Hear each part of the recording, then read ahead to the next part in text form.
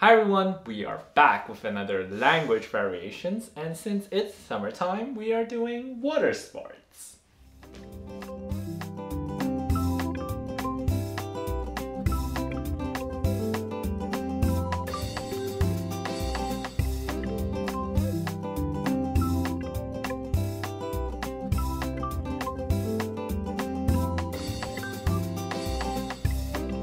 So, the first word in English is water polo. Water polo, I think in Malay it's really simple. It's just polo air. Air means water. Strangely spelled like air, so it's A-I-R, but it's pronounced air. And adjectives comes to the end, so polo air. How do you say air? Udara. Udara. Yes. Okay. We follow the same logic. Water polo, sort of water ball, we say. Vízilabda. Oh, sounds quite nice. Yeah. So in French, I do not think that there is an actual French word for it. We have just kept the English word, but of course we make sure we keep a French pronunciation. So it is water polo. Next one is very common. It is swimming. So swimming itself, and to swim we say renang, but the activity we add a prefix to it, we say berenang. Berenang. We say úszás. Úszás. Úszás. And is that the noun or the verb? Is it the That's action? swimming. Okay. So to swim is úszni. Okay. Úszni. Okay. But the word I really like is úszásoktatás, which means sort of like swimming training or swimming instruction. Ah. Which is just such a nice word, úszásoktatás. Like swimming lessons. Swimming lessons, yeah. Very nice. Yeah. So in French it is, so to swim is nager, but the activity swimming is called la natation. Natation. That's such an interesting word because it looks nothing like swim. Yeah. Same in Spanish, though. And actually even nager and natation, the only thing they have in common are the first two letters. Really? Next one we have is a little bit like swimming, but it is diving. Oh. Ooh. So diving, if I'm not wrong, we say terjun air. Air being water. Terjun is to dive, but not like the, well, it can also mean that, but usually, you know, you have someone jumping off a cliff. You use the word jump. No, not usually, please do not ever do that. But when someone jumps from a higher position to a lower position, you say, you say jump in English, but we use this specific word called terjun, which could mean that, or it could mean to like dive. Okay, so it's like Yeah. the action is just jumping or... Yeah, so it just kind of like falls down. Funnily, if you switch the word around, air terjun, that means waterfall because the water is jumping. Oh, that's so cute. Fall water and waterfall. Yes. I like Oh, that. that's really cute. But ours isn't that exciting. We just say műugrás, which means like sort of artistic jumping. Oh, not just fancy. jumping. Very Yes. poetic. Very poetic. That is the Hungarian language.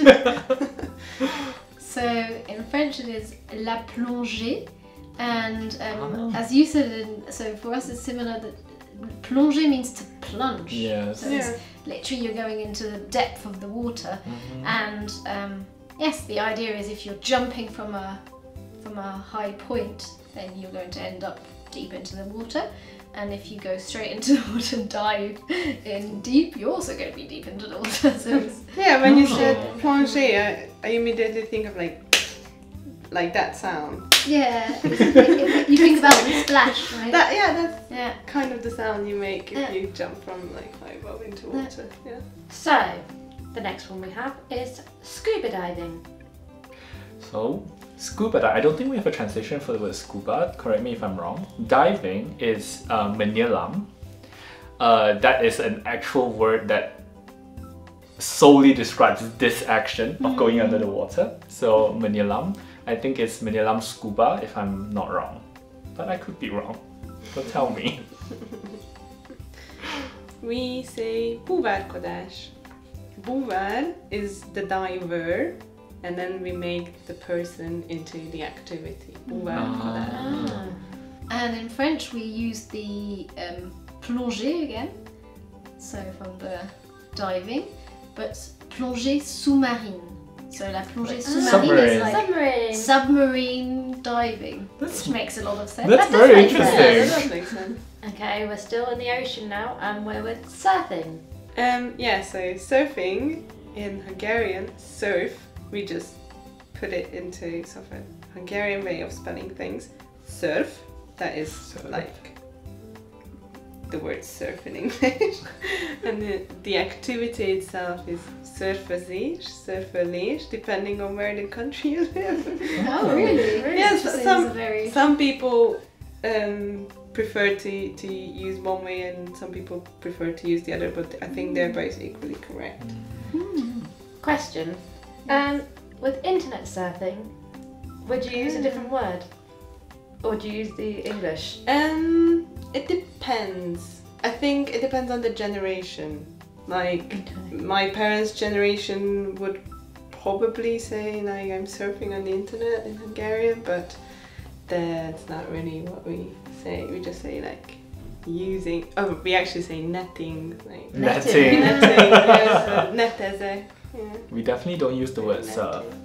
But that's interesting you asked the question because in French we do. Oh. So in French we have, so surfing is le surf. Surf. And to go surfing or to surf is surfer. So we have in French always the verbs are always with er at the end, the infinitive form. So we take the root, we take the English word and we add the Make it er into a at the verb, end, yeah. the surfer. And when we're referring then to the internet, we talk about surfer sur internet. Ah. Okay, next we have rowing. Rowing, there's really no story to it. We say mendayong. Dayong is to row, and mendayong is the activity. We say evezés. That's the activity. Evezni is the verb. It's actually not too far from the French, I find. Really? So in French it's l'aviron, faire de l'aviron. So it's called the avis, you said avis something. Evezés. So it's EVE. Okay, And then but I still found it was closer than the English. Yeah. So Definitely. aviron. But you would say when you're talking about doing the activity, you don't have the ER at the end because aviron is a noun, so it's faire de l'aviron. What does faire mean? So it's the equivalent in English when you say, for example, play Okay. tennis. It's like Yeah. faire de means do some. I get it. Do Yeah, some yeah. rowing. I get Do it. some rowing. What do you do? I do some rowing. Okay. Yeah. Okay. I mean, it makes sense. Yeah. It does. Okay. Sailing. So sailing this is where it gets a little bit strange because I would use the word for surfing, which is belaya. Or sailing. Yes, for sailing, because that makes sense to me. That's the word I use. I wouldn't be surprised if the whole activity itself involves the boat. So we will say perahu layar for the sport itself. Okay. Yeah. We have a very different word. So sailing is vitorlázás, and then the boat is vitorlás, vitorláshajó, which means like sailing boat. Sounds almost like a first name. Hello, my name is Vitorláshajó. So in French we call it faire de la voile. So la voile is again, so do some sail. So talking about the sail itself. And you can also say, so faire de la planche à voile, that's actually the full terminology of it. And planche à voile, and that reminds me of what you were saying with planche is the board that you is like a plank. It means so it's referring to so it's basically saying it's a plank with a sail. Which it is. So.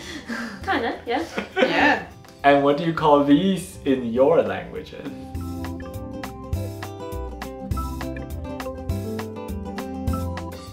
What do we want? More subscribers! When do we want it? Now! How are we going to get it? Click the subscribe button! And don't forget the bell! That's right. And remember to share.